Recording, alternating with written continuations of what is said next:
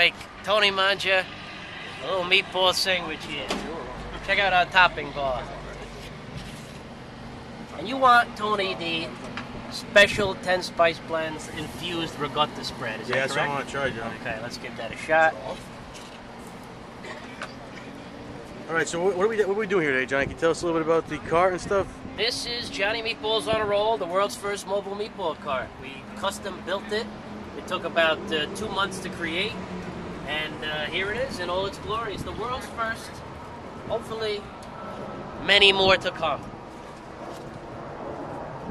So you're putting some of the spread on right now, right? Yes, this is a ricotta, which is infused with my special 10 spices. Okay. So now we put some meatball, put a meatball on it, right? Meatball on there for you. Beautiful.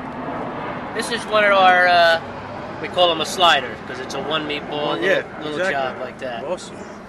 Then we got the Sunday gravy, we got the vodka sauce, or the spicy fra diavolo. Let's do a little spicy today. All right. We'll go spicy.